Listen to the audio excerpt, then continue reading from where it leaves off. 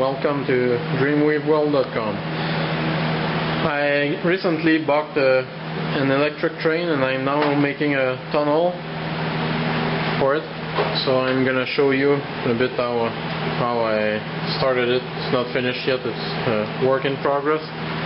So first I made a drawing of an approximate shape of the hill. Then I've cut it down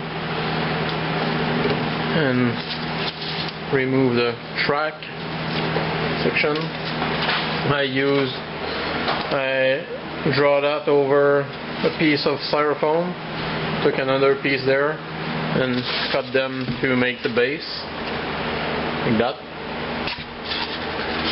I later put another piece over that was shaped similarly, and a few others to make a higher rail. And how I painted it, I first started with watered down black paint, like I usually do. I'm using those kind of sponge brush to quickly go everywhere, and it goes in the cracks really easily because the paint is watered down and it's a spongy thing. So, and yeah, I did the whole thing black. After that I put some brown paint, dry brushed it,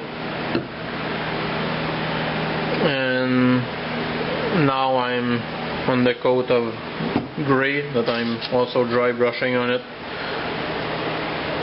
And here you can see the section that I haven't put the gray yet. And after that I'm gonna do some flocking, putting little rocks, little bushes, maybe a few trees. And that's about it for now. Thank you for watching. Bye.